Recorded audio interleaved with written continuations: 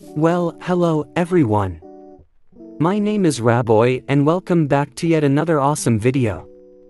Before we start, I want to tell everyone who have been having trouble with Linkvertise, there is a tutorial on how to pass through all the tasks to access the download link for my add-ons. I'll leave the tutorial link in the description below, so make sure to check that out. And if you want to use Linkvertise as well, you can use my affiliate link down below to start monetizing your links and earn money. The link is also in the description. So with all that being said, let's get right into today's video. So this video is about another update for my ArtilleryCraft Addon, which includes awesome changes and bug fixes for the necessary conveniences and ease of life. The update also includes a new artillery gun. We'll get to that later on.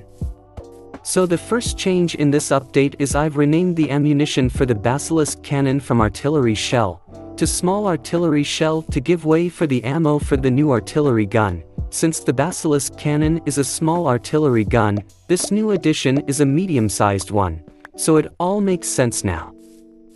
The Basilisk cannon has also been buffed. It has now 100 hit points, so it can take a little bit more damage before getting destroyed, and it will now take damage, but from explosions only. Its hitbox has also been adjusted. So the next tweak is for the Typhon heavy cannon, which currently the undefeated champion currently in this add-on. Sheesh. I still admire its really huge size, lol.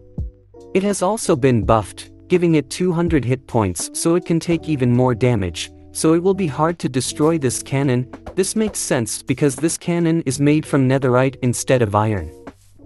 And from the previous version, all cannons don't take any damage at all, and the only way to remove them is to use the kill command, but with this update, they can now take damage.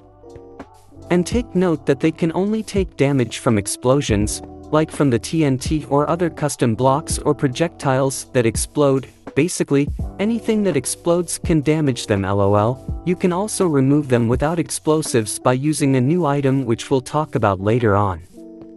The hitbox of the Typhon heavy cannon has also been tweaked for a more accurate interaction with it. And for the artillery shells, I also changed their maximum stack size from 64 to 16. Because they are made of metal and they obviously would be really heavy, especially the heavy artillery shell. The name already speaks for itself, lol. Their cooldown component has also been removed for a more convenient gameplay, like for example if you're reloading multiple guns of the same type. Now for the new useful item, I added a new item called the Artillery Gun Remover, and its purpose is to, well, remove artillery guns, lol. You can craft this item using this recipe right here. And you can use this to remove any artillery gun by sneaking and right-clicking on the gun for PC users, and sneaking, then tapping the pickup button for mobile players. It's that easy to use. This way, you won't need to blow it up to pick it up while damaging the landscape in the process. Also, you won't get the item at all when it is destroyed. The next change in this update is artillery guns will now drop themselves when picked up, but not when destroyed, because well, it has already been destroyed, lol. I also arranged all the items in this add-on in the creative inventory to the equipment category so you won't have a hard time finding them. I also added a new command to get all the items to your inventory in one go. All you need to do is type function get_all, and it will give you all the items in this add-on straight to your inventory, including a flint and steel to fire the cannons. Now for our new artillery gun, behold. The Alastor Siege Cannon. This medium-sized gun has 150 hit points, a 12-second reload time, and an 8-second firing time. You can craft this gun by using recipe, and it will give one Alastor Siege Cannon. The new ammunition has also been added for the gun to use. Instead of naming it medium artillery shell, I named it artillery shell instead. Mainly because it is already considered a medium-sized artillery shell, and it will be the ammunition that most guns in this add-on will use. A new projectile has also been added for the Alastor Siege Cannon, which has a range of up to 10 chunks, and an explosive power of 10. Because of this, I'll give it a rating of 10 out of 10, lol, just kidding guys. Other miscellaneous update in this add-on is I've updated the pack icon for this add-on. And take note that there are currently 3 known issues in this add-on. The first one is the artillery shells are not rotating correctly towards the target. The second is artillery shells are launching on an incorrect angle.